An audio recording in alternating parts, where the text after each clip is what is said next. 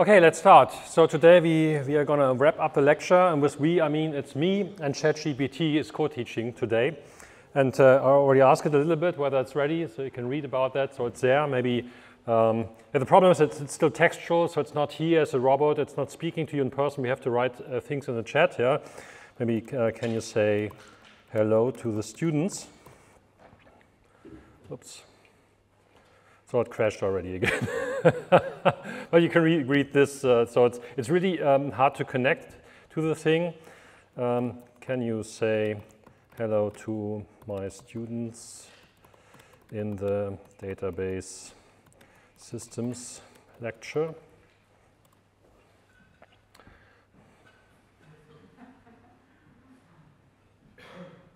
Okay, yeah. So I will swap in between slides and then asking ChatGPT, and then we can discuss ChatGPT's answers. So that's the plan for today. Let's see how far it takes. So some of the answers are really impressive. I really recommend you to try this thing out. And the other thing I should really, did any of you try out GitHub Copilot? If not, do it now. not now after the lecture, that's fine, okay. Yeah. But you can integrate it in basically any IDE, and the results are insane. It's really insane, the proposals it makes. Sometimes they are crap, sometimes they are unbelievable. Yesterday I had the experience, yeah, I got a proposal. You just write the name of a method, yeah, and tell them what the method should be about. Then it makes a proposal like 5 lines of code, and I stared at the code for 10 seconds and then said, yeah, that's actually correct. Yeah, right. It's really impressive. Times are changing. Okay, with that, let's start the recap session. So I will go through the different slide sets one by one. So we had that slide set 0.1, and I just give you a brief summary of the most important things you should take away from that week. We looked at that. Yeah? So we started with the storage, and in particular the storage hierarchy. So the different, so the trade-off you have with respect to the faster memory becomes, and the higher the bandwidth, the more expensive it becomes. So the costs per byte increase.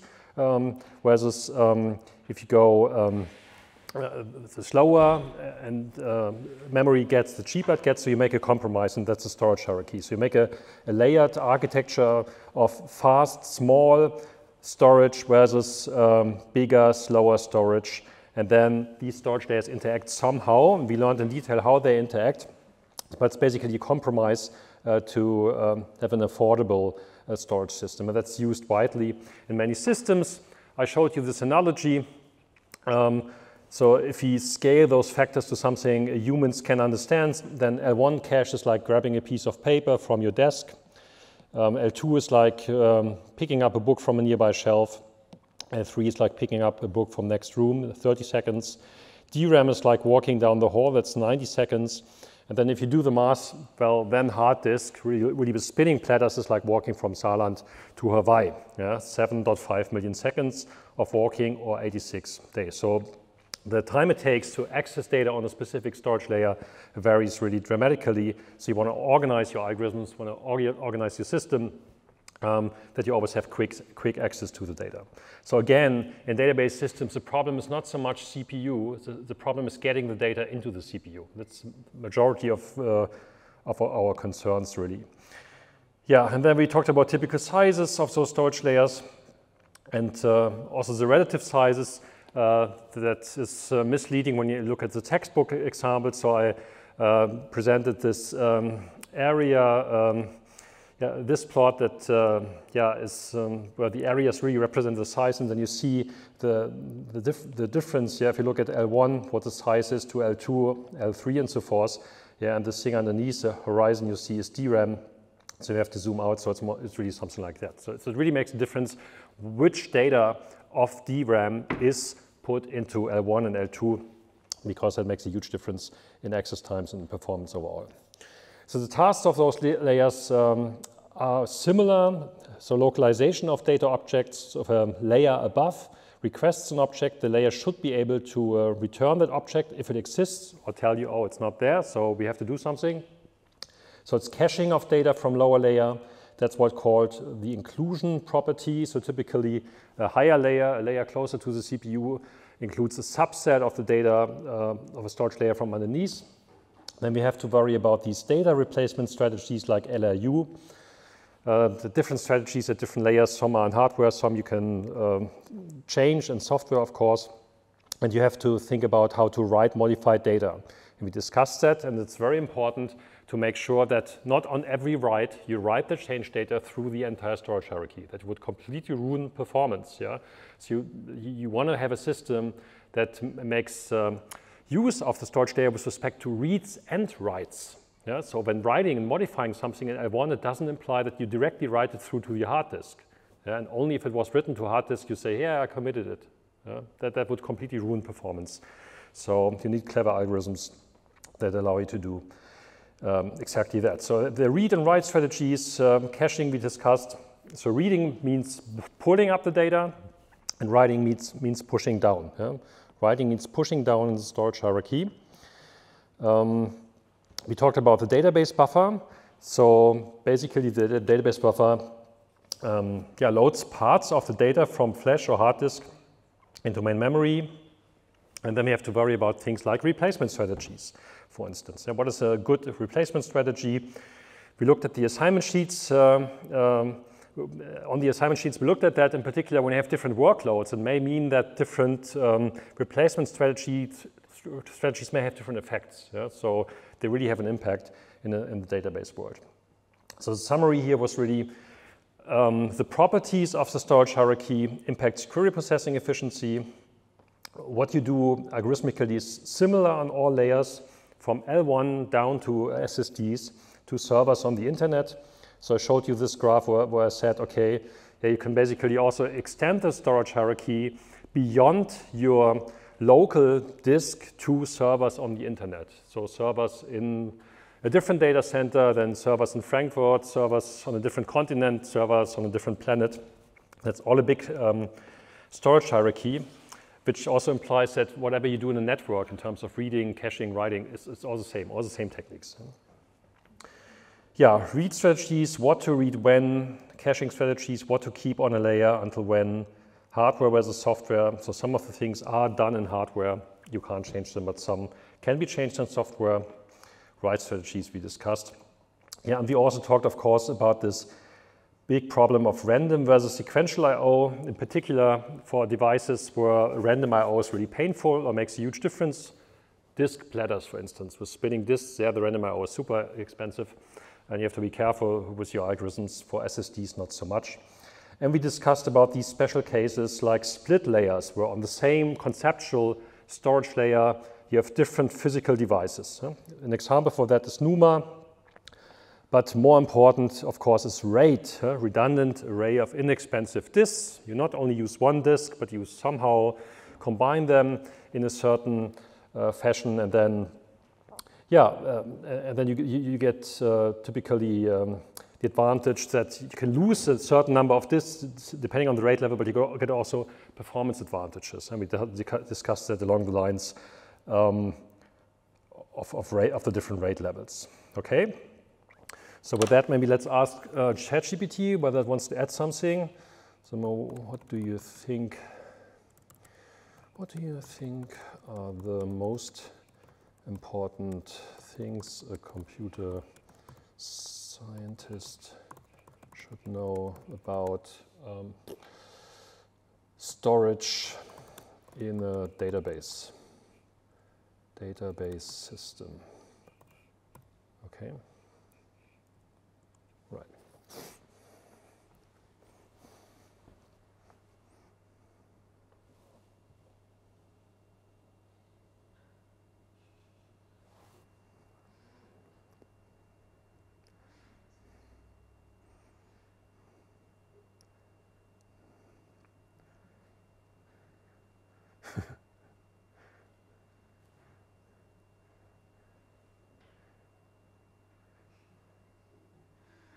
Okay, so it's mixing up a couple of things, yeah? Obviously, data modeling and normalization, yeah, not so much. It's more on the conceptual level, of course. Yeah, indexes, separate section, transactions, well, conceptual thing. Storage engines may make a difference, but here it's relational database. That's also a conceptual thing, whether it's relational database or NoSQL database. Column, sometimes in a NoSQL domain, NoSQL database systems are branded as columnar databases, which doesn't make any sense because the relational system could also sit on a column store. Yeah, it's still relational, so maybe it read that on some web pages. Yeah? Okay, maybe can we ask back? You can always ask back, right? Data compression, understanding. Okay, we go into that. It's also a different section, data security. It's a wide potpourri of topics, I have to admit, from this answer. Okay, get a coffee. I will be right back. So, with that, I think we should enter the second topic. Does it dare to respond to that? No, it's you really confuse with these things, right? It's really what?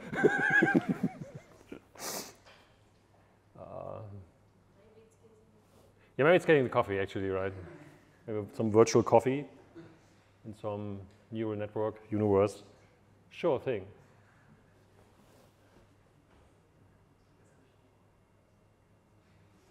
No, I mean you get the coffee, right? Anyway, so second thing was how to speed up systems by improving its data throughput, so really data layouts.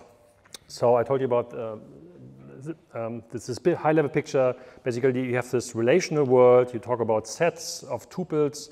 You map that somehow to your devices eventually. And there are different mapping steps on the way. So the first is you linearize somehow the different attribute values, and that's shown here. So you have a curve here. You assign through those data values. Then this is serialized to virtual pages. You have virtual page IDs in almost all computer systems I'm aware of. And then those virtual page IDs are mapped to physical pages, and those physical pages are actually stored eventually on DRAM, disks, or whatever. Yeah. And then we looked at the different mapping steps. Most important is row versus column layout. So in the row layout, you would have a curve, a linearization curve like that. Yeah, so you linearize one row after the other. Yeah, that's the row layout. Doesn't matter that this is the first one here and that is the second. I don't care, it's just row by row, row-wise. And in the column layout, in contrast, you first linearize across all attribute values of all rows. Yeah? So first this, yeah, then that column is linearized, then the next could also be this one, this, that, and then this. Yeah? Order, again, cross columns doesn't matter, it's just column-wise. That's the important thing. Yeah, and then we looked at different queries that are good in one layout but not so good in the other. So typically, if you select many attributes, a row layout is a good idea. If you do inserts and deletes, a row layout is a good idea because there are few places in the linearization order where you have to do something. Yeah, that's why the row layout shines. In contrast, that's again the disadvantages. So in contrast, the column layout typically works well for more like analytical queries when there's no index in particular. So when you select few attributes, typically also followed by some grouping condition, then a column layout is a good idea.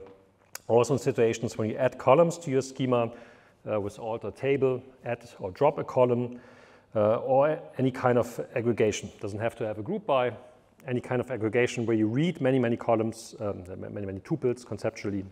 And it's typically a good idea to do something like that.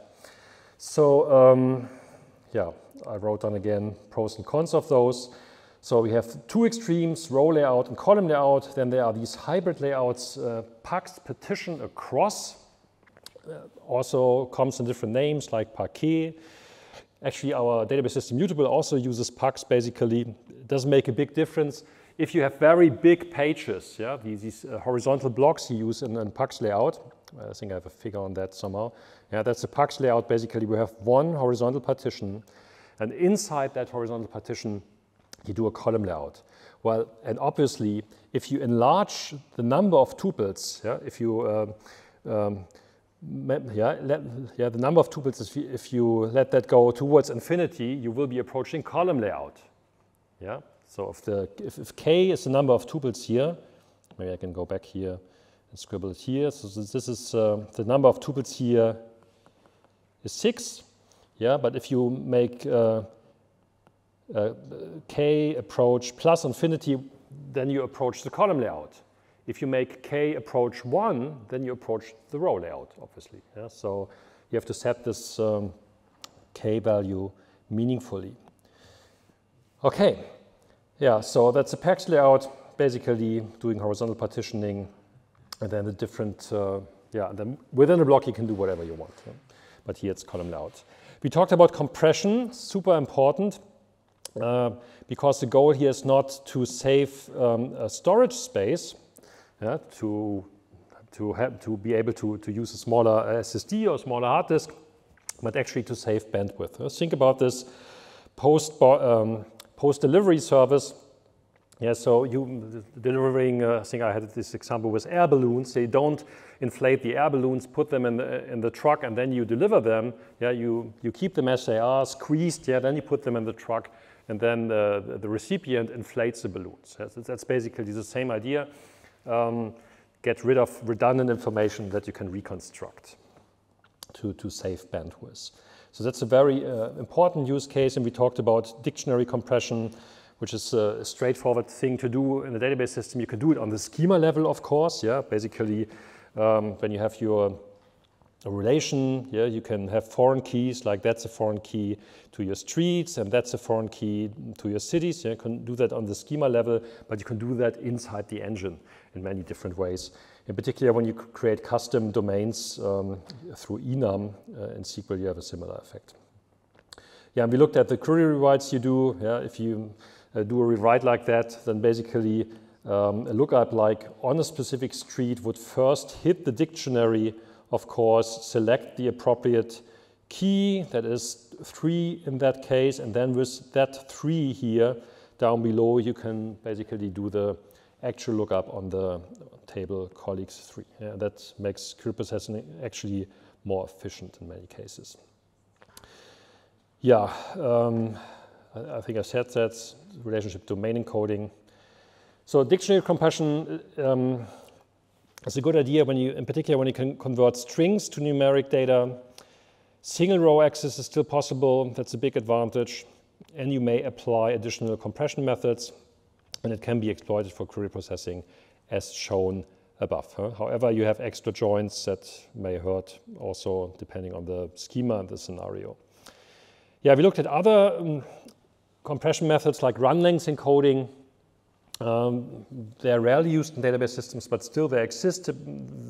So this compression technique, I think, was first generated for images. If you have images with white and black pixels, you can easily encode the number of white pixels in a row and black pixels in a row. So in database systems, it doesn't make too much sense. 7-bit encoding, however, is a flexible scheme that allows you to compress data if, for instance, integers have varying lengths. Yes, you have very long integers and small integers, short integers.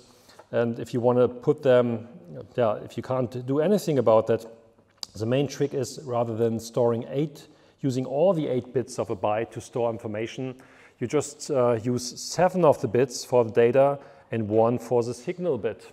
Yes, you recall, hopefully. And then the signal bit, if that is set to true, it means there's another byte following. Yeah? So in this case here, so this is this 7 bits concatenated, that 7 bits gives you this bit, and that is the number you represent here. So 1 means another byte is following, 0 means there's no more bytes following. And that's a super flexible scheme, of course. Not so nice for query processing, but in terms of storage, it's pretty good. Yeah, that's my summary here. So those data layouts may have a huge impact on the performance of database systems. So there's a whole history of database systems whose single idea was to change the data layouts. In particular, in the beginning of the 2000s, there were a couple of database systems. The only trick they played was change to column layout. So at the time, row layouts were popular. Some systems changed to column layout, and that made a huge difference in performance for analytical queries. Yeah, the general rule is try to reduce the amount of data moved around in the storage hierarchy using compression, appropriate domains, the data layout, stuff like that. And here again, the trade-offs of the different layouts. We also briefly mentioned these hybrid layouts beyond PAX, so column grouping and vertical partitioning. Stay away from that. If someone claims that that is useful, you can directly say, no, that's not true, or in very, very rare cases, it's not worth implementing it, I would claim. Yeah, and as a practitioner, also consider domain encoding and lightweight compression techniques. They're typically very useful. More heavyweight compression, there you should be careful. So if your compression and decompression algorithms are really, really expensive, it really depends on your configuration, on your machine, on your data, whether that makes sense. Yeah, with that, maybe let's ask our colleague. So what are the most important, and I just copy that, important things computer scientist students, computer scientists should know about data layouts in a database system? Boom.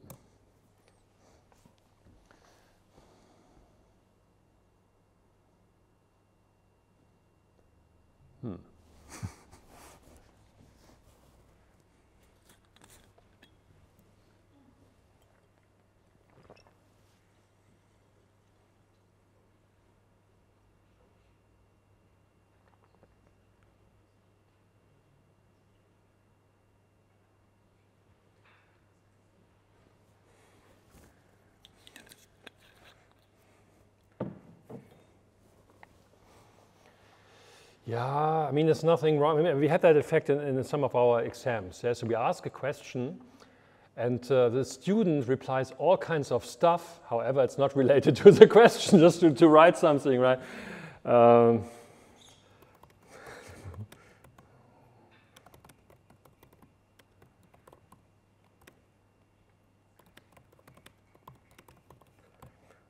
Let's extend that.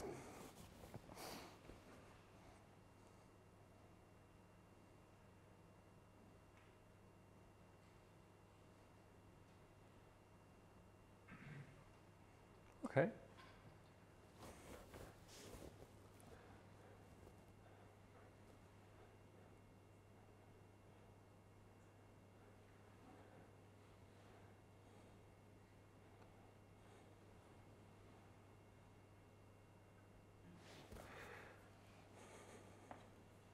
So it accesses a small number of columns for a large number of rows.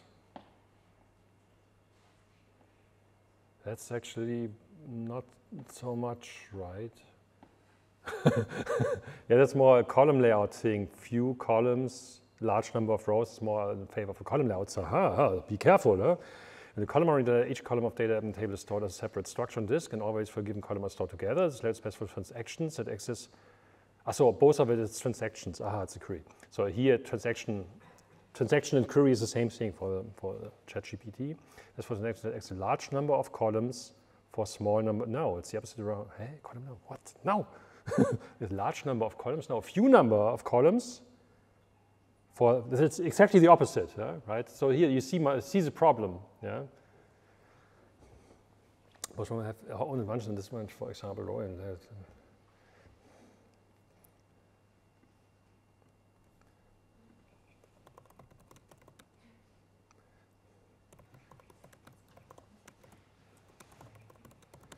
So let's klugscheiß. Let's be a wise guy.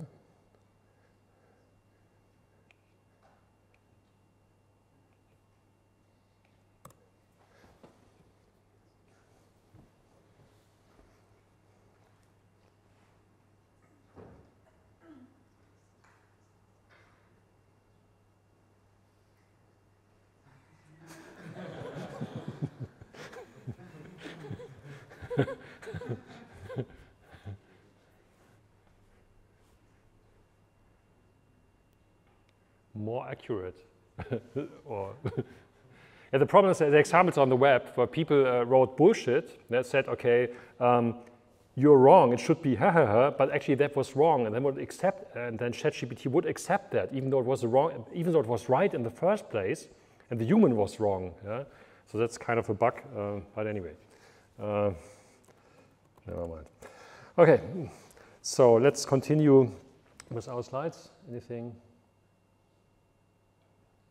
Yeah, later on. Yeah. Okay, so let's go to section 3. So here we looked at indexing. And then, of course, if you talk about indexing in the database system, you want to talk about B trees. We looked at length, and it's really a super flexible structure you can use to build upon stuff. It's storage friendly, maps super well to the storage hierarchy, be it pages in main memory or cache lines in your storage hierarchy. It has a good trade-off with respect to random and sequential access, and it's super universal. Yeah? You can extend it in a zillion ways. It's really this algorithm. You have a fancy indexing problem. Did you try a B tree or a variant of it? Didn't work. Did you try really hard? So you can typically map any kind of indexing problem to a B tree underneath. Yeah, so we looked at these node and leaf definitions. I don't want to go into detail, but it's important you keep them apart. The B tree properties you should know about. So it's balanced with respect to pages. Yeah? So the path from root to any leaf has the same length. These k and k star, so the number of pivot elements are implicitly defined by data types and node size, obviously. Yeah, you always have this is invariant, that is a page size. And you map the node and the leaf to a page, so that's a boundary. You can't go beyond that. So that defines everything else. You have no values in index nodes. All data sits in leaf nodes, and that's in particular, that's important for this ISIN property. And data inside nodes and leaves is sorted by key, yeah, to allow for range queries. And also, to do the binary search you do in that tree. So one important property is this interval partitioning. So basically, each node partitions the tree underneath into horizontal partitions with respect to the key being used. Yeah? So if you have a node like this with two pivot elements, 60 and 123, yeah, so there's this subtree that may only contain data from -infinity to 60 excluding. There's this subtree including only data from 60 to 123, and there's this one for everything 123 including and above. Yeah? And that happens recursively. Yeah? You can do the same thing here and then reason about the data contained in those subtrees. And that is important. As we have seen, I had some extended slides on that at the time when we discussed that when doing the splits and the merge, the things that may happen. You have to be careful. Yeah, find key, so a point query is another term for that.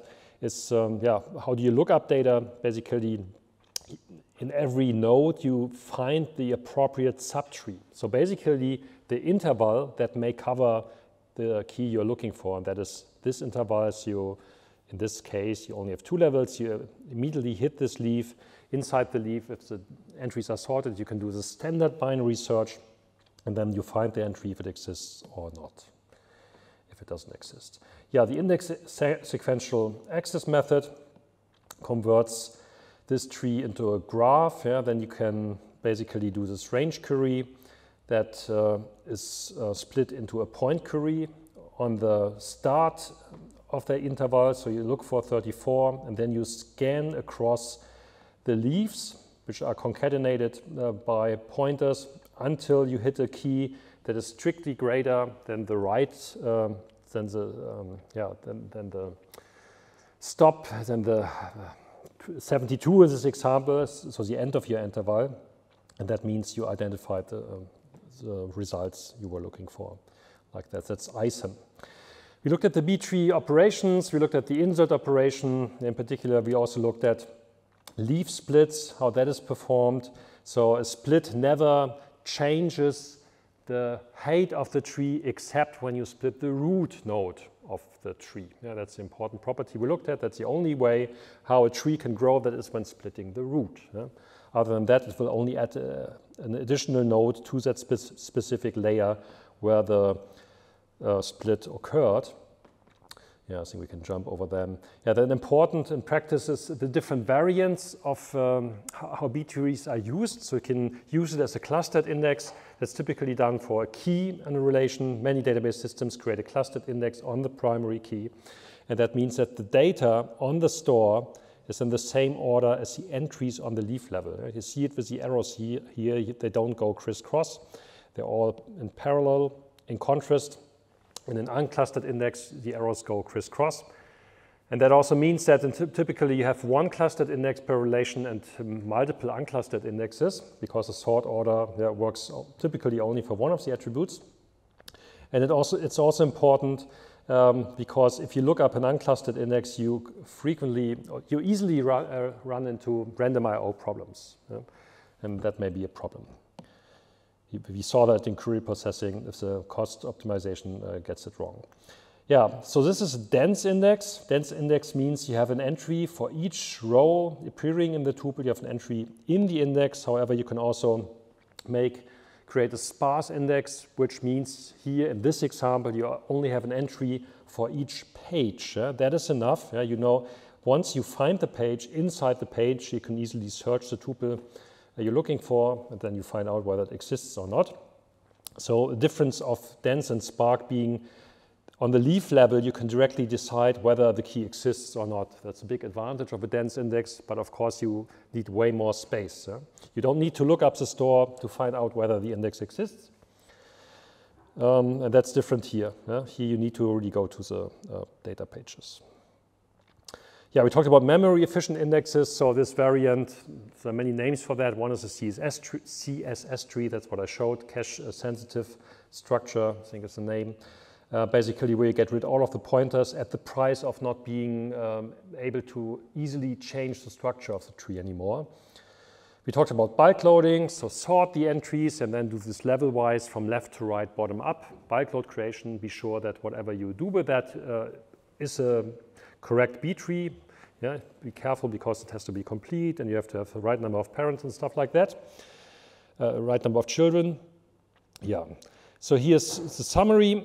B trees are awesome, they're everywhere, work well across all layers of the storage hierarchy, can easily be adapted to handle many different types of data inquiries, and they're still being extended and reinvented in 2023, of course.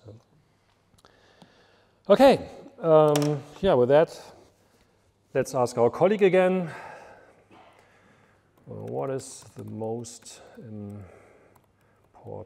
data structure in a database system? Boom.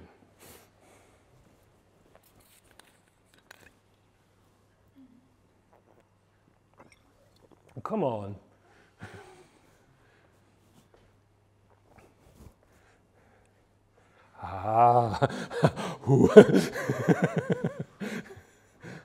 Hashtag, yeah, it's actually correct. Hashtag is super important.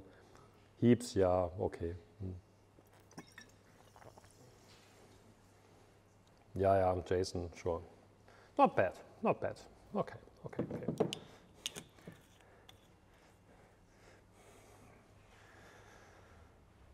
Cool, not bad. Any other question? Any idea?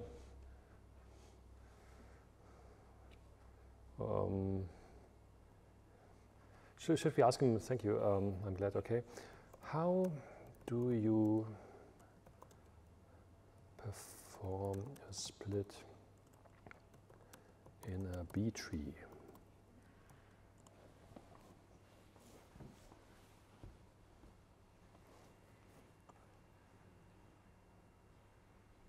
Now you have to think, huh?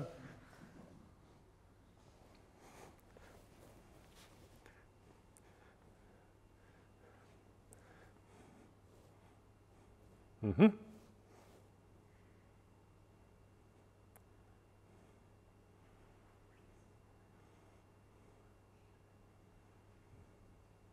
Mm-hmm. We also had that split into really separate, so you have an insert, making a leaf overflow to separate the two things. Yeah, the reason for the split and the split itself. Notes order.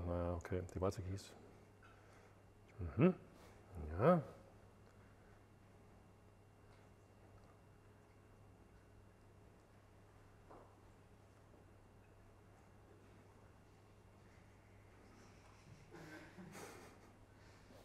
Not bad.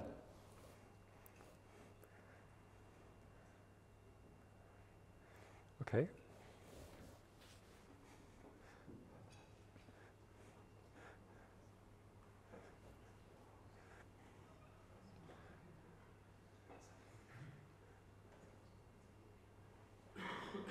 Wow. It understands that if the parent overflows, yeah? No, no, no, no, no, come on. No, no, no, 5 is crap.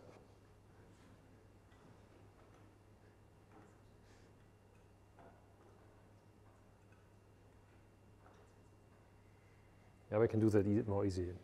Yeah, okay. Yeah, yeah, true, true.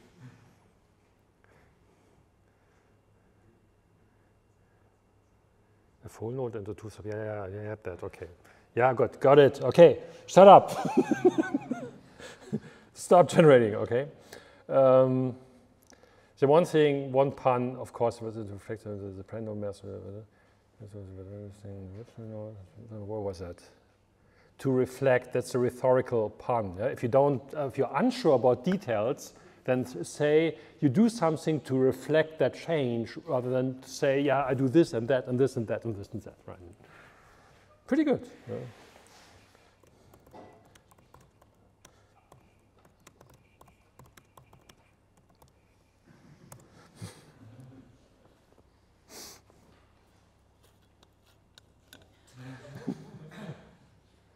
Yeah, okay, need to fix that. All right, so with that we enter section 4. So that was the second part of indexing. So we looked at bitmap indexes. So if you ever worked with pandas in Python, you've seen bit lists and bitmaps. So just for the terminology again, the entire thing is a bitmap, and it consists of 3 bit lists. Yeah? Why 3? Because we only have 3 different values in the original column. So for each distinct value that occurs here, you create 1 bit list, 1 for New York, 1 for Cupertino, 1 for Berlin, and then the semantics is this: is the value equal or not? If it's equal, it's true. If not, it's false. That's an uncompressed, simple bitmap. And yeah, then there are variants of that. One is to decompose a bitmap. So decomposes in particularly is very helpful if you have many different values occurring. Yeah? There's still some redundancy, but there are many different, and you don't need that many bit lists. Can be useful in practice. Range encoded bitmap. You have an example here. The range encoded bitmap just changes the condition from equality. Yeah? So if we go back here on the slide, yeah, this is the value equal? In the range encoded bitmap, the condition is the value smaller equal whatever? That is the condition we had, and with that you can do range lookups and point lookups efficiently, just doing the logical combinations. Yeah? So those are very useful things you can use in practice. Yeah, Bloom filter is super important as a pre-filter algorithm. You see it everywhere: networks, computer systems, database systems, all kinds of subfields of computer science use that. And the idea is that it's very similar to a hash table. However, the hash table here doesn't contain the data. The hash table is just a bit list, yeah? Having a number of bits set. So you have capital M number of bits from 0 to M minus 1, capital M minus 1. Each bucket just contains a Boolean flag, so 1 bit. And then you have a set of hash functions, k hash functions in that case. And the idea is to insert, which actually means to mark the bit at the Bloom filter that you consider that element. You hash it through the 3 hash functions. So hash function 1 returns bucket 12, the modulo number of M, I suppose, here, of course. And then you set this to true, this to true, and this to true. And you do that, can do that for as many inserts as you want. And you will have collisions, of course. But then it's important that you have these interesting Bloom filter semantics. That is, okay, now to understand whether a specific key was marked in the Bloom filter, you do the same thing as before, not setting the bit in the bucket, but checking whether the bit is set. So the semantics is really for if one of the hash functions for that specific key is 0, that implies it cannot have been inserted, no way, because that would have been true. If all of the bits are set for that specific key, that implies that it may have been marked. Yeah? So that's the probabilistic part in that structure that's important here. So it's not a guarantee that it was inserted, because the bit flips could have happened due to other inserts, but it could be. So this index is not a good idea to understand precisely whether an element is there. This is this index is also called a filtering index, a filter index, yeah, to determine, okay, I know it could have been there, so what's next? Yeah? So the next step could be a B tree, for instance. You could avoid expensive lookups, or relatively expensive lookups in a B tree or any other structure by first asking the Bloom filter. If the Bloom filter says, yeah, it could be there, then you ask the B tree, but you only then you pay only a few times the price rather than every time looking up the B tree or whatever structure you use. Yeah, so that's basically explained that. You may have false positives, of course. Yeah, so summary here is it's a very useful technique to evaluate where conditions. It's space efficient. I mean, it's just this array of bits. It's peanuts. Could also be compressed additionally if you wanted. So it's approximate, probabilistic, but tunable for many scenarios, in particular by setting the right size and by setting the number of hash functions. We had an exercise on that and also discussed that in the lab. Yeah, so we also looked at the different definitions of point queries, range queries. I don't go through all the details. Yeah, that basically was a precursor to what we later looked at in query optimization. So you have a filter condition. How do you evaluate such filter? Well, there are basically only two options. One is to brute force, meaning you scan the relation, you inspect each tuple one by one, and for each tuple you can decide whether it fulfills the search predicate or not. Or you have something like an index, yeah, pointing you directly to the qualifying tuples, yeah, reducing the size of the search space in meaningful ways. Yeah, so let me just, I think we're not going to go over that in detail, but basically, so those slides, and I think they're conceptually interesting and important, is really to hammer into your heads that, yeah, it's all about horizontal partitioning and those implied partitioning functions. That's all you ever need to know. That's what every index in the world is doing. It's horizontally partitioning the data, sometimes with replication, sometimes without, but conceptually, that's all what you're doing.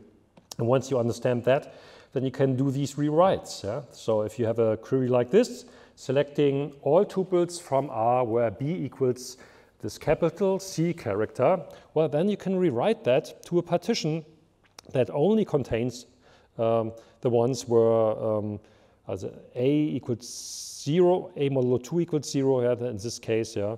So there was already this with two partitioning functions, the example. Yeah? But basically, you partition your data, and then the index just inspects a subset of that of those horizontal partitions for query processing. Yeah, that's the entire trick that all indexes play. Yeah, then you can do that for one-dimensional range queries, for multi-dimensional range queries, blah blah blah, and so forth. Yeah. Okay, so what should we ask ChatGPT about that? I had a question where we talked about Bloom filters.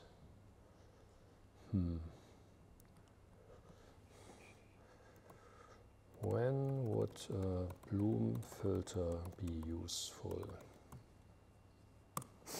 And if you have other ideas for questions, you can also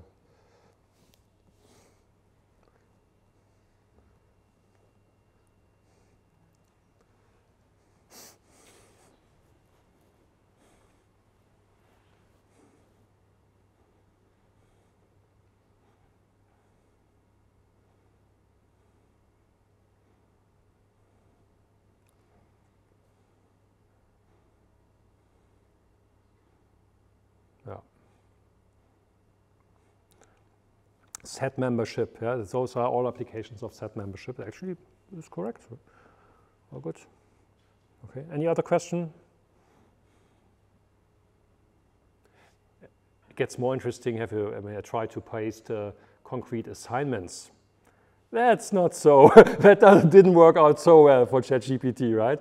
Yeah, so that always has this high-level thing, but then if it goes with concrete numbers, the interesting thing that happens then is so. It gets the first answers right, yeah, and everything that follows the structure really looks right, but it's not correct, yeah, but the structure it gets right. How if you like go 10 meters away from the screen, the structure looks right, but if you look at the numbers, no, that doesn't make any sense. So it hallucinates a solution, And parts of it may be correct and parts not. So here's another variant. So there are many ChatGPT alternatives you might have seen, and this is u.com. Fun fact, this was created by a guy who did his master's at Saarland University. Yeah, Richard Zocherer, something like that's now a big shot in AI. And this is something like how the future of search may look like. Yeah? You get this generated answer plus a number of real citations pointing you for you to look at. Yeah? So check it out, also pretty interesting. But let's stick with ChatGPT and let's look at chapter 5. So how to compute complex queries at scale. So yeah, I showed this period table or Periodensystelelement in German. So this the elements of relational algebra that are important. And the bottom line to understand here was, okay, selection is about indexing, projecting could be about column layouts, or is often about column layouts. Everything else is about join algorithms or variants thereof. Yeah? So join algorithms can basically do all the heavy lifting for these operators. Yeah, and then we looked at these different classical classes: nested loop, index nested loop, including hash, sort, merge, and partitioning algorithms, in particular co-partitioning algorithms. So nested loop is really like the programming equivalent of doing the cross product and then filtering out the results of the cross product afterwards. So you run two loops, yeah, one for input R, the other for input S, and then for each tuple you check whether it fulfills the join predicate. If so, you output it to the result. Yeah, that is an algorithm that works in all cases, however has square complexity, so it's not really efficient. Yeah, then you can improve upon that easily by doing index nested loop join. So an index nested loop join is typically done when an index and a suitable index already exists. Yeah, so you need an index that's able to answer point queries on one of the attributes found in the join condition. So if the index was built on r.x as a key and that happens to occur in the join predicate, well, then you have an index you can use. Yeah, then basically you kill one of the loops, just loop over the other relation and use that as a lookup into the index for r.x. Yeah? With that you can determine the matching queries, the matching tuples of R. Yeah? So which tuples of R have this key? Yeah? And you do that for each tuple from S, and then you get the query result. An important variant of that is simple hash join. Independent, we can go to the next slide already. No, I don't have it here. So independent of whether that index exists or not, you can also build it on the fly, typically on the left input. And then the index you use is typically a hash table. That's the most efficient thing to do in main memory. But basically, a simple hash join is just a variant of an index nested loop join. Yeah, I've looked at sort merge join. You sort both inputs. So if one of the inputs is sorted or both of them, you merge them, yeah, in the zip style algorithm. And we looked at co-grouping. That is important algorithm. Again, there's the slides I showed to you at this time. Basically, you use the same partitioning function for both inputs.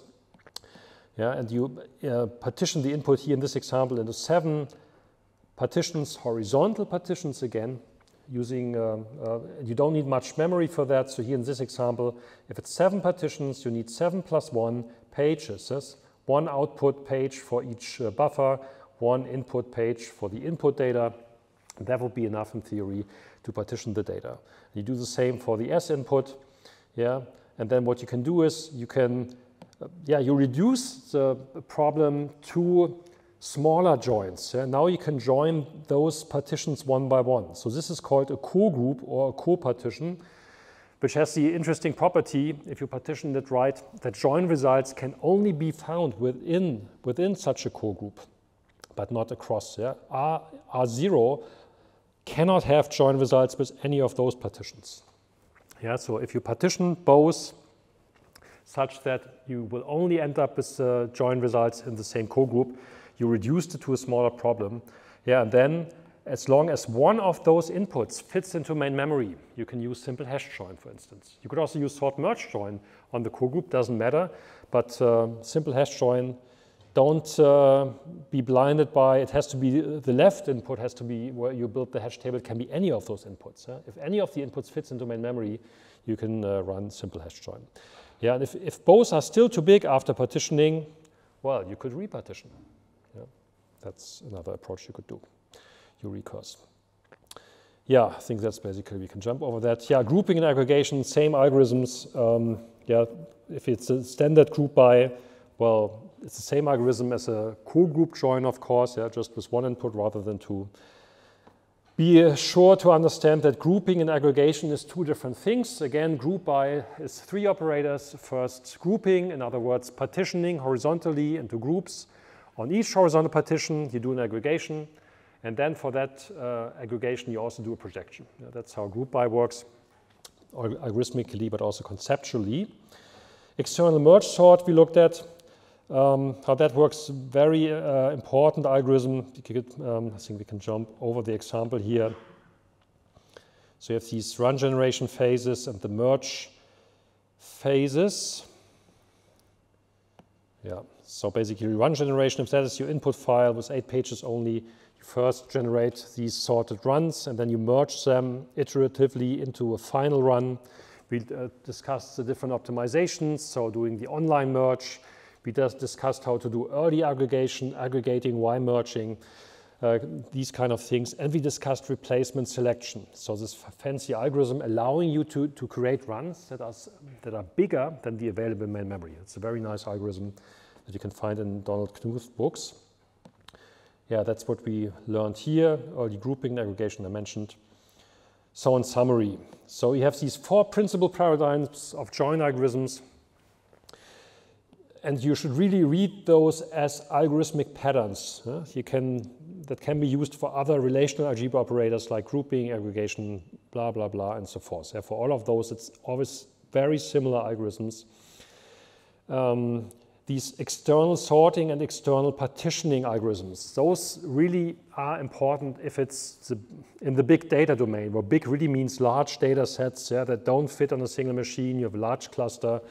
Well, then you end up sorting the stuff or partitioning the stuff. You shouldn't say partitioning these days. People will say, oh, I shuffle the data. Yeah, it was shuffled. It's the same thing, shuffle the data across the machines. But it's the same algorithms as explained here. And there are also opportunities to fuse algorithms. So as shown with early aggregation, sorting and grouping and aggregation, early grouping and aggregation can be fused. And that, with that you get very interesting algorithms that are way more efficient than doing it one by one. First sorting and then grouping. Yeah? If you can sometimes use them, and it's way more efficient. Okay, so with that, let's ask our friend here. What should we ask? Any idea? There was an error generating. Where am I? Am I here? It's gone. Should I reload? Oh, every time I hit reload, I'm afraid I get this, oh, we're too busy at the moment. Maybe we'll get back to you. So any question on query processing?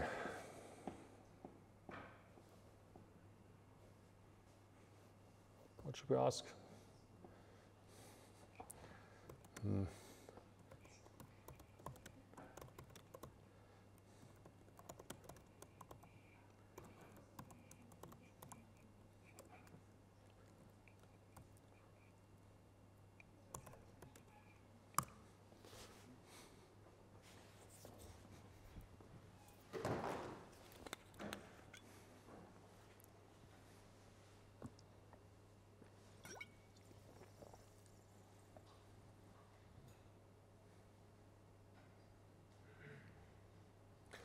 Wow, actually pretty good.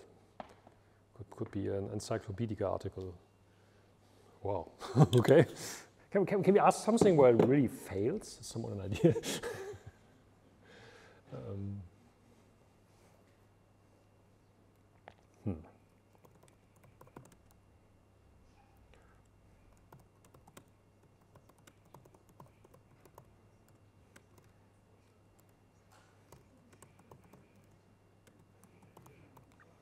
So maybe you also watched my videos. I'm not so sure. That's so good.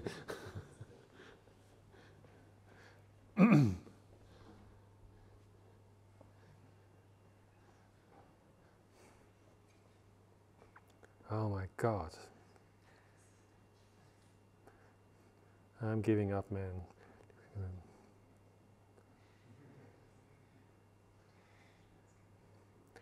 Awesome. Cool. Okay. Any other ideas? Isn't that frightening a little bit? Yes. Yes, it is frightening, right? You watch out when programming gets better, but programming is already pretty good for this Copilot, GitHub Copilot. Anyway, so let's look at query optimization. So we didn't look at rule-based optimization because I assume that you had that in some undergrad lecture.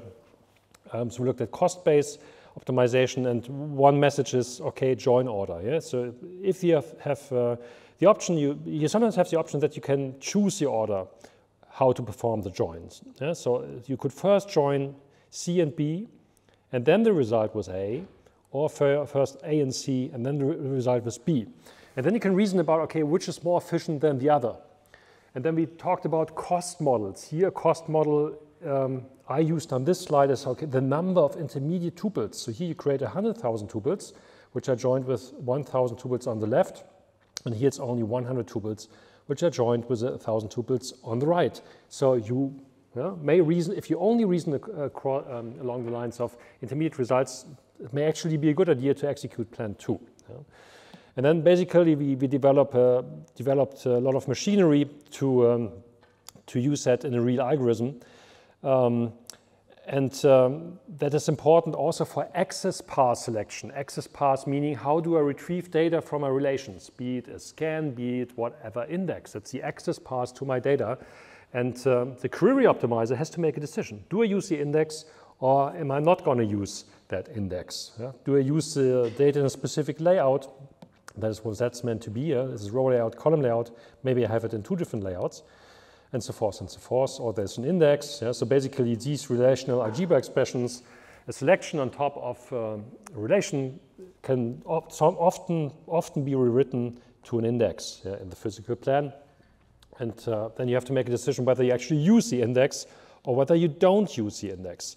And then the problem, and that may sound trivial, if there's an index, you want to use it.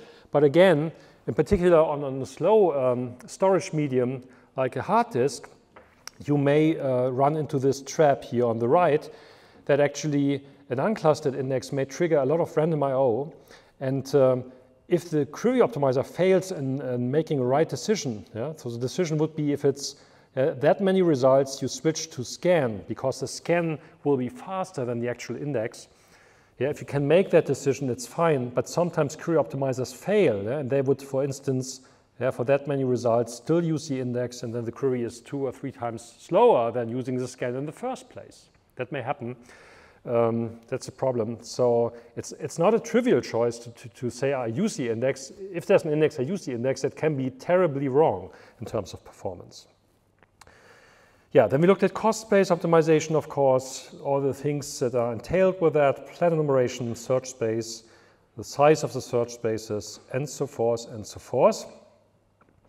Yeah, overall idea is important, of course. You enumerate the set of all plan alternatives or use shortcuts when you can identify, oh, that plan I don't have to enumerate because it's already much more expensive than what I've seen before. But you try to exploit the entire search space if possible. You estimate the costs of such plans, of a large number of plans possibly, and then you pick the plan with the lowest estimated costs, and then you go for it. Then that plan is executed by the database system. So that is what happens when you send a SQL query to a database system. Many plan alternatives are considered. One of those gets executed, and let's hope for the best that that actually is the fastest plan, the best plan. The query optimizer can be wrong, of course. We introduced this terminology. So in particular, how do you get from a SQL statement to what we call the query graph or join graph? So for each relation mentioned in the from, you get a node in the graph. For each join condition mentioned here, like D joins this B, that's this edge here, you get an edge. These thin edges basically represent cross products.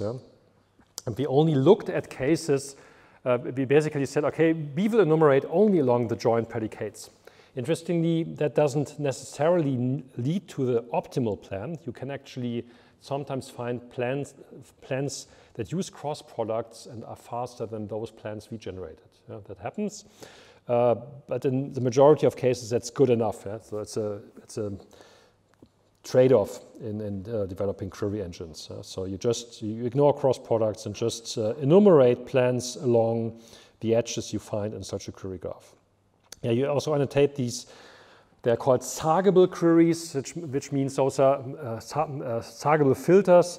Those are filters with respect to only one relation, like those. Yeah, you basically attach them here directly to the nodes, and then, well, that's the query. That's basically, it's just missing the projection, the information that you find in the select. So the projection is not represented here, but all the important things, well, you find it here in the query graph. So you can skip over all of that rule-based stuff you learned before and database systems did in the past. You can basically directly translate the query to such a join query, and that makes life much easier.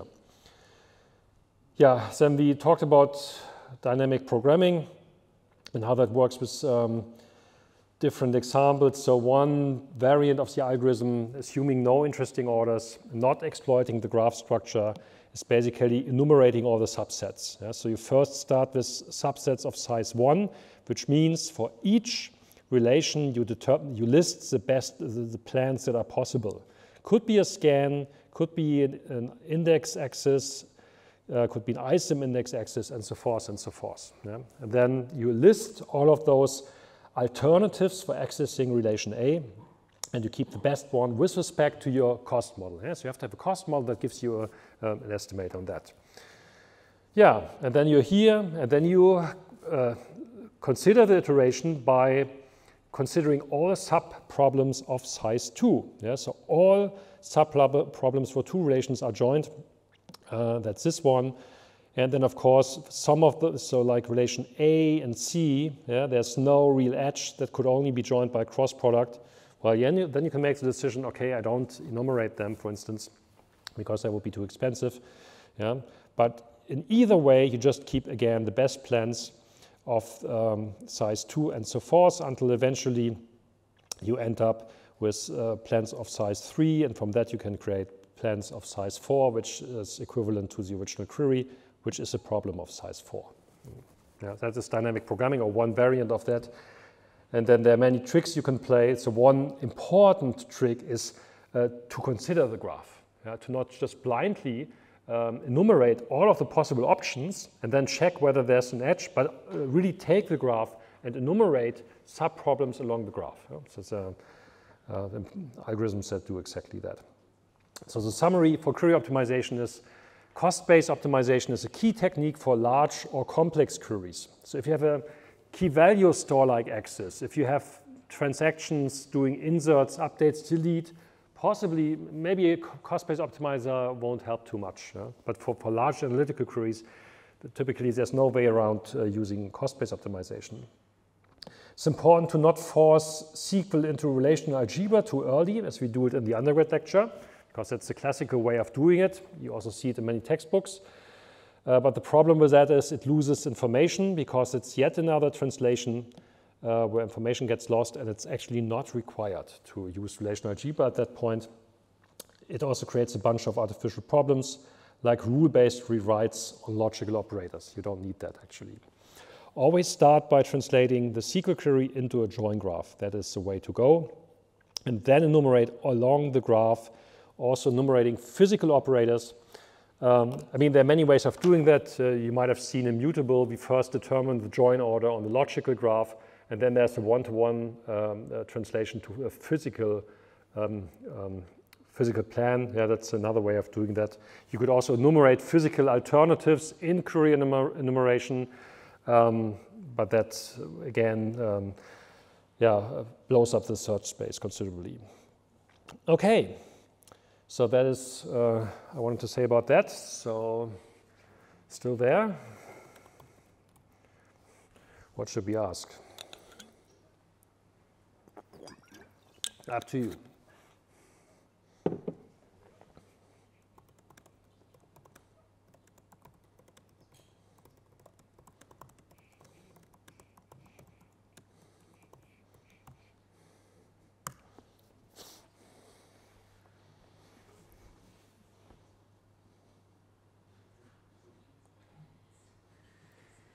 mean, it says it depends in other ways. That's already pretty. No, come on. Memorization. Ja. Labert mich voll hier. Best friend of the. Yeah, this is kind of talking. I mean, I was expecting a more scientific answer like TPCCP, for instance, but anyway, no. What else can we ask? What is a join graph?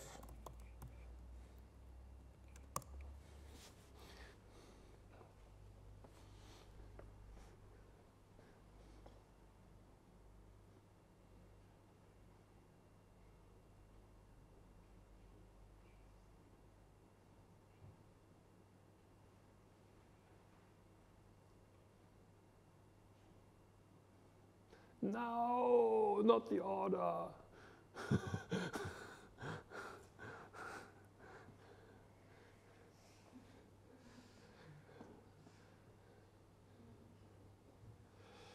It's mixing up plans with graphs, kind of, right? Including the order in which table. No. Yeah, that's when we look at the query plans, this binary plan, yeah, join these two relations, and then the result was that, stuff like that. So that's mixing it up. Yeah. Okay. Anything else? Yeah. Can you give a query plan example where a cross product would be a better solution than the join? Like the exceptions you told us? And it happens in analytical databases for fact tables. There was many small dimension tables. You first cross product the dimension tables. Assume a dimension table with 2 tuples and the other with 2 tuples, rather than first joining the 2 tuples with a fact table across that foreign key and the other with a fact table. You first cross product the 2 into 4 tuples and then do the join. That's the kind of scenario. Can you give me an example where a physical plan with a cross product is faster than a plan only using joins?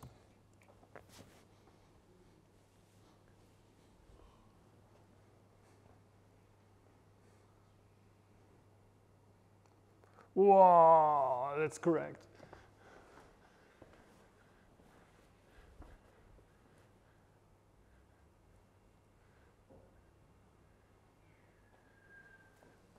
That's very selective. No, it's not number of rows from one of both tables included.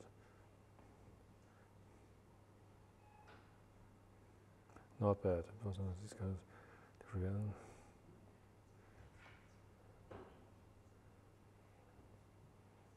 Wow. I think next winter term, ChatGPT is giving the lecture alone. Let's make sure the president doesn't learn about that. Okay, so with that, so where are we? Oh yeah, so query execution, right. Still half an hour to go, a bit slow. Okay, anyway, I'm slow, I'm not slow, right? So query execution models, function calls versus pipelining. I will jump over some of the slides, but basically we look at the different pipelining models we had in the lecture. So how to execute that, and then you can think along, so if you have a plan like that, that determines the join order. So now we have a query plan along sinks, sources and sinks. So this is a source of data, and this is a sink. Yeah? If that were a hash table, for instance, it's a simple hash join. So here the sink, in the sense that you build a hash table on the data that's flowing along the pipeline. And then you can reason along those. You can reason about, okay, how does the data flow in such a plan? Yeah, basically, that's what I explained. And we thought about pipeline breakers. So in a simple hash join, you first have to consume all of the left input to build the hash table. And it's like as if all the water flew into this operator. So you have a large water tank, which must be big enough to accumulate all of the water that comes from that pipeline. Sorting is the same thing. It's breaking the pipeline because there's no way you can yield the first, let's say the smallest element in the sorted sequence without first consuming all of the data. unless you can make other assumptions. Yeah? If you know there's no further smaller element coming from underneath than whatever 42, if you had statistics, and statistics show everything that follows is strictly bigger than 42. A little bit like in replacement selection, actually. Yeah, then you can play tricks, but if you don't know that, well, then you have to accumulate first all of that.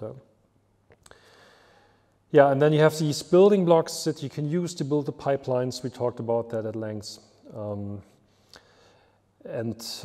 Basically, the major difference is then a pull-based versus a push-based implementation. So pull-based is something like iterator style. You have a next method returning an element, whether in push-based, that's more frequently used in main memory systems, is also next call, but where you pass the element to the next operator. Yeah, so that's the difference here is that the element is passed to the next operator, whereas in a pull-based world, the next element returns the next element. Yeah? And then you can reason about, okay, who is pulling who and who is pushing who and so forth. Yeah? But those are the two paradigms you find in those worlds. Yeah, we also looked at memory. I think we can jump over that. Yeah, those were pipelines and the different elements. It's a much longer story, of course. We spent more than an hour on that. And then we looked at another extension, basically an extension to relational algebra called anti-projection. And that's the inverse of a normal projection. And that matters if you worry about, okay, how do I actually project my final output data? Yeah? If in the select statement there's a list of columns you want to show, how do you create that anyway? In a row-based system, it's typically you collect those attribute values early on, but in the column store, that's not necessarily the case. Yeah? So the question here is not when to narrow a tuple. That is what a normal projection does, yeah? When we're getting down from ABC to AB. Here the question is when to widen the tuple, yeah? Getting from AB to ABC. And then we looked at different query plans that do that, different strategies. So the standard strategy is early materialization. So whenever you touch a relation, you already collect all the attributes that are requested in the select. Versus late materialization, here you do this query processing only on the attribute values that are required to determine the tuples that qualify. And later on, you attach attributes that should be displayed as the last step. And that's a technique that may pay off in a column store. Not the first thing you implement, but for some situations, it may pay off. Yeah? So the summary here of part 2 was you should be aware of the blocking behavior of certain operations. So that's a principal problem, hard to get around that. You should be careful with memory requirements, in particular if operators need to buffer like all of the inputs from underneath. There are these two paradigms, push versus pull, that are used in systems. Again, pull is more in the disk-oriented world and push is more in the main memory world. One thing you should use is to try to use batches. Yeah? So often query plans are explained along the lines, then one tuple is pushed or one tuple is pulled, where you can push or pull k tuples at a time. It's way more efficient. There are very weird names about that. One term I particularly dislike is vectorization, but it's the same thing. It's batching tuples, and it's widely used, and I don't like it. But I just mentioned it here because it's nothing but batching tuples, yeah, or batching multiple values of a column. Hey, yeah, that's batching. It's yeah, it looks like a vector, but hey, come on, it's batching. Yeah? And yeah, you should seek the best trade-off, of course, here. Yeah, so query processing. What should I ask? Come on, you can't know. Do you know the difference between a projection and an anti? I mean, the question now gives the answer kind of away. Huh? Let's see.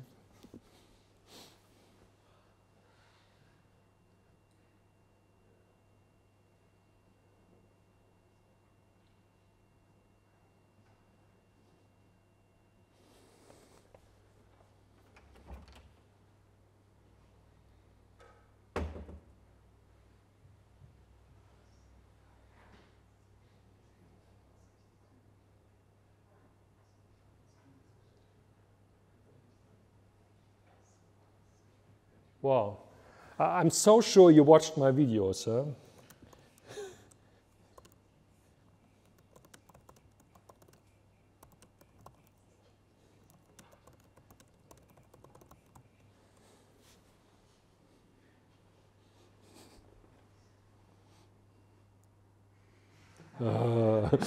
When it writes SNAI, you already know the rest, right?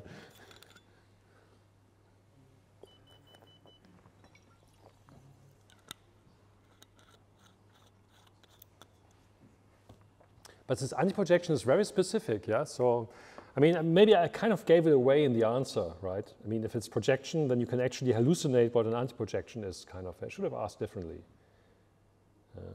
Any other question? What else do we have? It can't know tuple reconstruction. No. What is tuple reconstruction?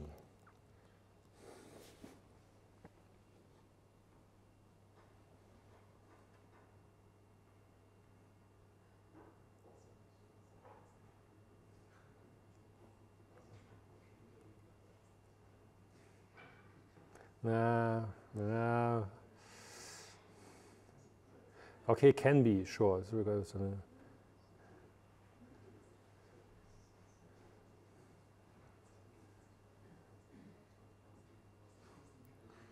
Not very precise, but also not wrong, I would say.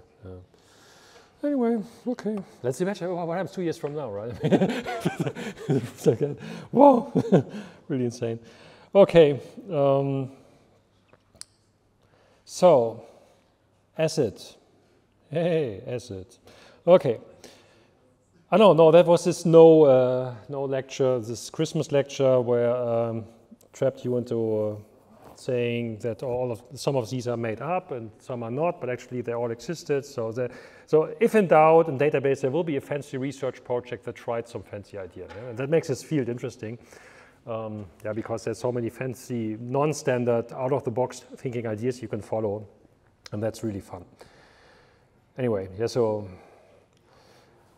then we did this reaction video on Andy Pavlov's video.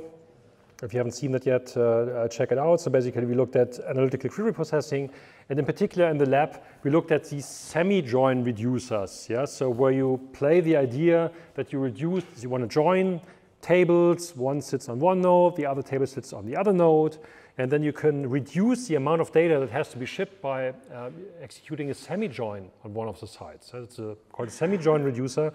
That's a very neat trick. And then basically, the takeaway message from the assignment sheet, it was showing you like 3 times the same exercise with a little constants exchanged. Well, it doesn't matter if it's across machines in a data center, across data centers, across NUMA regions, it's going to be the same algorithm that you can use to reduce bandwidth. That was the takeaway message. So semi-joins to the rescue. It's really, really an important trick you can play in an analytical database. And the second takeaway message, of course, was, well, all of that can be mapped to a generalized co-group join. Yeah, generalized co-group join partitions on both. And then the interesting question is when the join is coming in and you want to execute the join on your distributed system, well, are both relations already partitioned on the join key or not?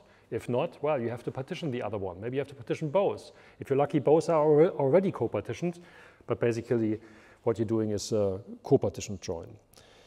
Yeah, then Aries recovery. So we looked about logging, stable storage, and write-ahead logging, very important, write-ahead logging. So we have, again, the split layer where there's a store and stable storage. So typically a very fast hard disk that can do very fast sequential writes. You can also use an SSD, of course, for that. And yeah, this is really important slide, yeah, because that gets wrong often. So the log is the database. That's a very important sentence.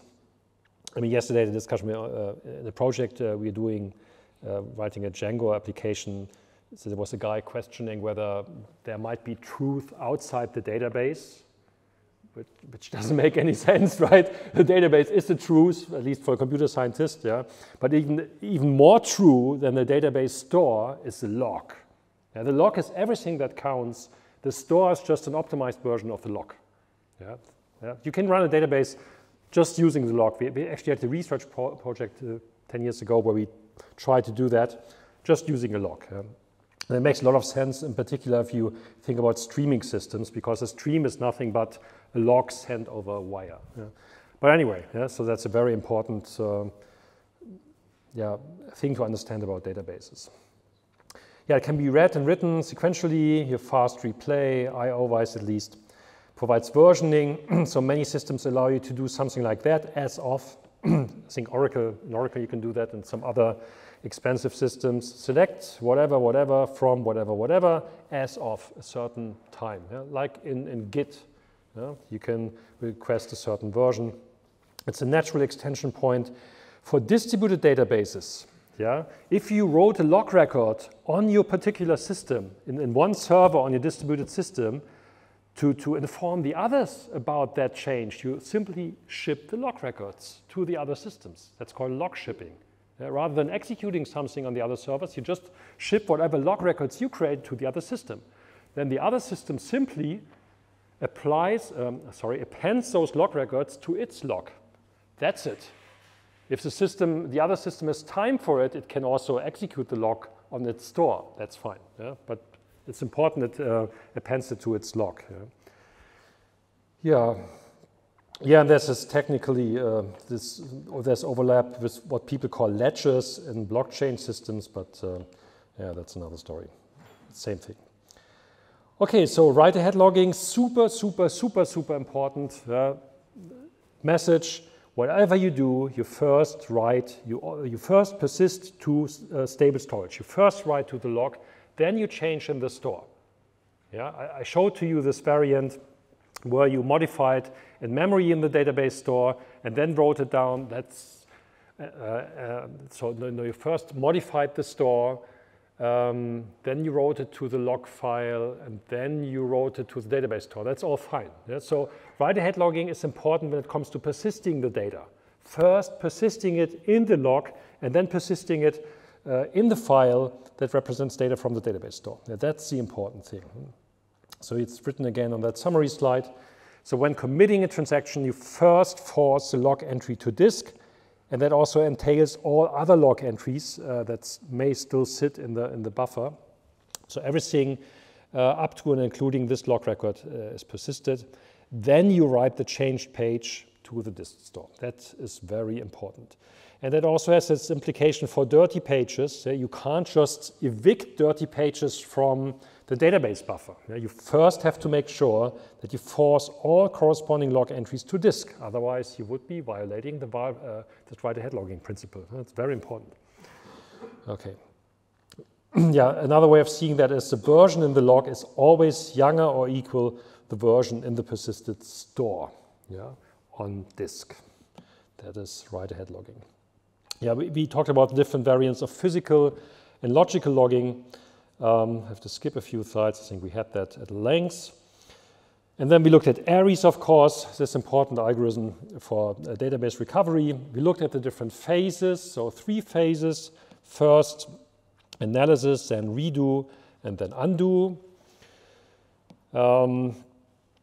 Analysis determines the point in time where you start the redo phase, and analysis reconstructs transaction table and dirty page table. So then in redo, you try to reconstruct the database state as of the crash. So once you're here, you reconstructed the database state as of the crash, and then you do one final pass backwards where you remove changes done by the loser transactions. Yeah, that also includes this important principle in redo. You redo everything you find, including the actions from loser transactions. Yeah? So that's called the repeating history paradigm. Yeah, then we looked at the different structures. You should know about that. There's probably going to be a question about that in the exam. Also fuzzy checkpoints, of course. So fuzzy checkpoint is just writing out the dirty page table and the transaction table. We had this, there's this variant where you have it in 2 with two separate checkpoints. So the begin checkpoint marking the point in time, and this last checkpoint, do you have an example here? No, I don't have it here, but it actually contains those tables. Yeah, summary is this. Logging actions to a persistent medium is a cornerstone for crash recovery. Areas is a state-of-the-art method. It's beautiful, flexible, and it's a building block for efficient recovery and high availability, and so forth and so forth. I think I mentioned all of that. Okay, so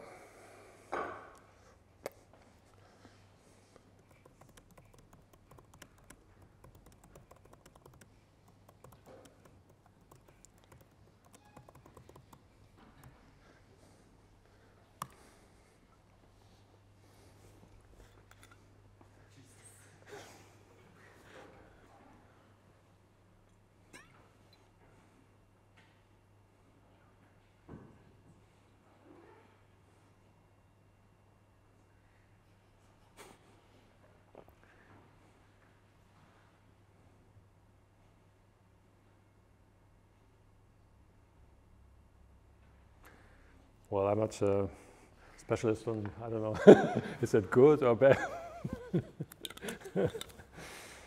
Okay.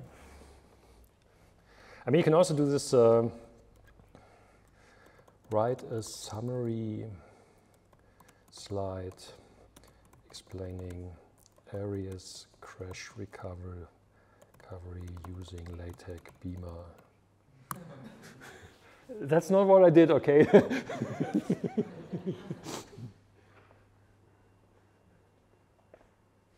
It did it before. I did it already. It created LaTeX slides. I tried it out before. No, I didn't. Right? Yeah, okay, whatever. I don't have time for that. Okay, let's do, so, you want to see?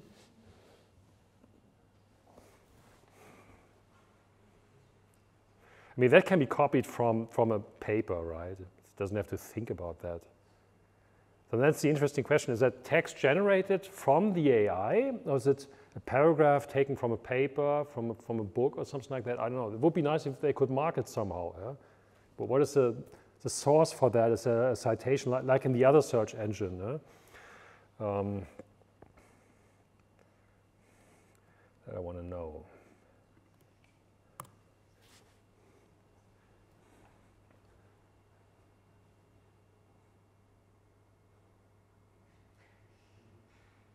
Ha ha ha.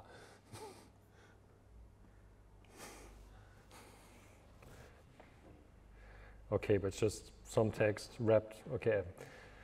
I tried it the other day for some stuff.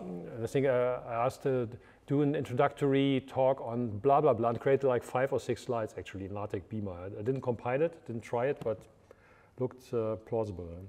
Not this one, but ChatGPT did it. So why, I'm not sure. Maybe it's a new version. They can't unlearned LaTeX, whatever. Okay, so in the interest of time, so which one should I do? Elasticity or MVCC? Who wants to recap elasticity? Who wants to do MVCC? Come on, raise of hands. So we have 2 chapters left, but only time for 1. I should do neither of those? It's okay. It's okay. I'm fine with that. So who wants to do elasticity as a service? Raise your hands now. 1, 2, 3, 4. Who wants to do MVCC? Yeah. The letter is is much boring. Okay. Anyway, this is so much more interesting and important. Yeah, MVCC, okay. So what can I say about MVCC? So cornerstone is versioning the database. And I showed to you many examples how to version a database, in particular through playing tricks with virtual memory, yeah? Using the snapshotting properties either through fork or through a technique called rewiring or even modifying the operating system. That's one way of doing that. We looked at something, and that's also used by Postgres, that is having different copies of the rows of the tuples in a database, in different versions, row-wise versions. Yeah, and we had this slide, and then you can see that basically the key, the original key, is extended in a hidden column. In Postgres, the columns are called xmin and xmax, and you can actually select them, marking the versions. So this tuple is valid from transaction 5 to infinity, and this version is not valid yet. So there's extra information. So here's only one transaction. It's clear that must be transaction 9 working on that. But basically, the transactions that are currently creating versions don't write anything in those intervals. Methods differ. Some methods write something there, others don't.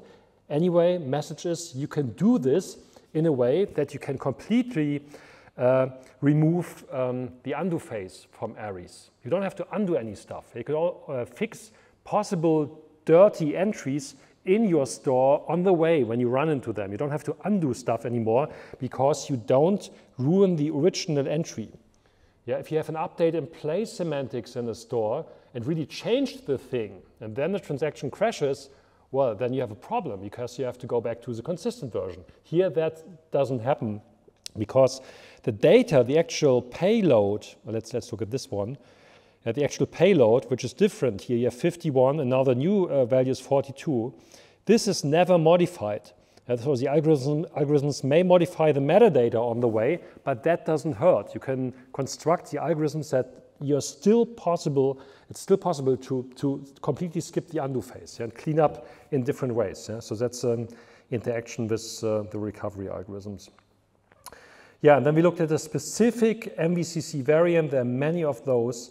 The basic idea is it runs in 3 phases. So you first simulate what the transaction is doing. And simulate means you update changes on new versions of those tuples. Yeah? If you want to update a tuple, that means you insert a new tuple with the same value as the old, and then you do the changes, but you never touch the old tuple, never touch the data of the old tuple. So you don't ruin the consistent state.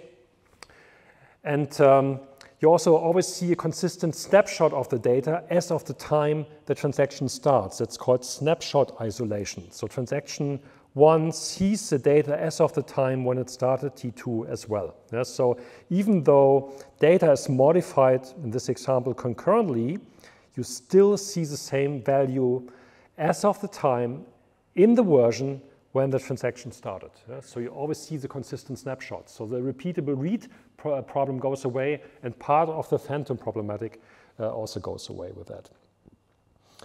Yeah, and then basically the algorithmic idea in this variant is happens then in the second phase. So after, if you want to commit, you enter the validation phase for each transaction, and then you intersect the write set with all write sets of committed transactions that committed at the time while you were running.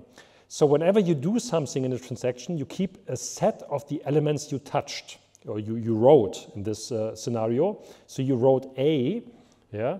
This transaction also wrote A. You intersect. The intersect is not non-empty. You abort this transaction T1. Yeah. If the intersection is empty, only then you're allowed to proceed to the commit phase, and then you can switch those versions in your store. Yeah. Then you can do what we saw here in that table. Yeah. Then you fiddle with the metadata such this newly created tuple now becomes the valid tuple, and the old tuple is the outdated tuple, which can eventually be removed. And one important thing in this multi-version concurrency control algorithm is other transactions may still be working on older snapshots to read it. That is okay. Yeah? Read-only queries don't block writing queries. Yeah? So the writing queries create new versions of the tuple while the others are still reading. In a store where you had only one version, yeah, everyone would be blocking everyone else. You can't write to a tuple if someone is reading. It's impossible due to the log metrics we've had in the undergrad lecture. But here, you separate readers and writers. Readers can operate while someone is writing a new version of the tuple. And that's a very important concurrency feature of MVCC.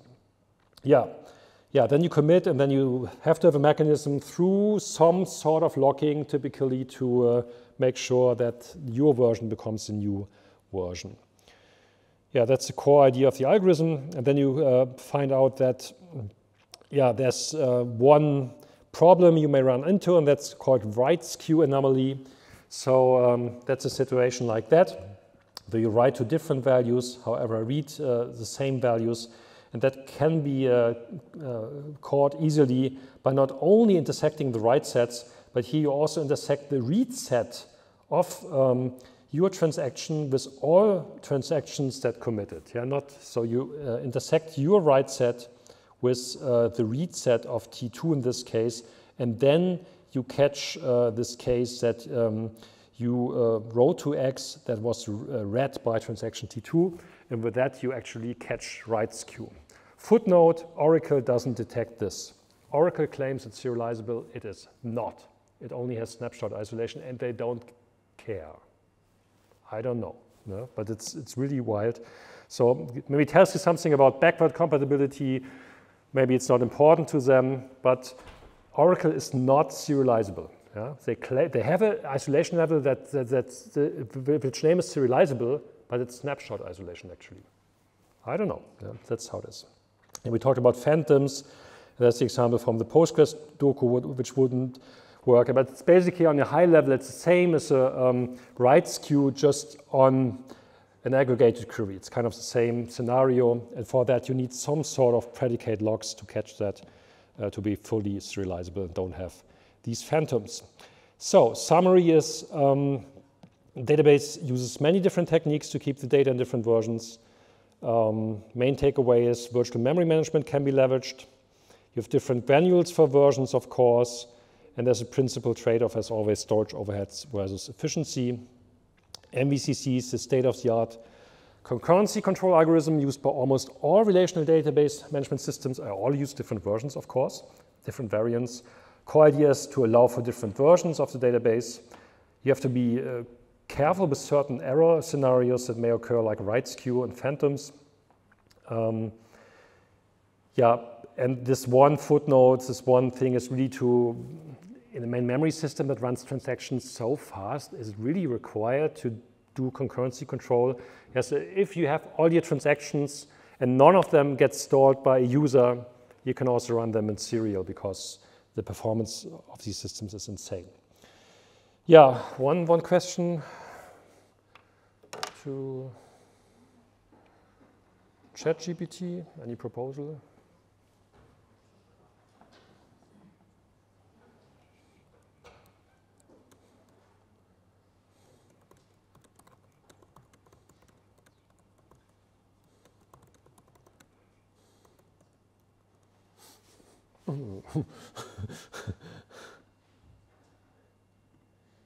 I know it's down, okay, whatever. Sometimes it's really high load on the service here. Okay, so that's my final slide. Yeah? So for the entire lecture, database systems are great. I hope I could convey that message throughout that semester. They provide tons of useful solutions for problems you will run into when developing applications. So that's what I phrase the laziness principle in database systems. Yeah? Yeah, you can develop it yourself using locking, concurrency control mechanisms, threading, whatever, or you map it to a database system. Problem solved. Yeah? Your choice. Yeah? Up to you. Don't solve the problems yourself. Delegate it to the database system. That works in many cases. Of course, you have to fiddle with the interface of the database system. SQL. It's not the greatest language in the world, but hey, it works. This saves redundant developing and testing time, which is very important. Make sure you understand what a database system can offer and what not. Make sure to understand the different databases may be suitable for different scenarios, like analytics, transactions, anything in the middle, and so forth. Make sure you configure your database system correctly. Isolation levels, buffer sizes, and stuff like that. For instance, Postgres ships with completely insane small buffer sizes, which don't make sense. I should do that. Yeah, thanks for your attention. I think you learned something in the lecture. See you next week for the probation exam. Yeah, this time lecture. Thanks.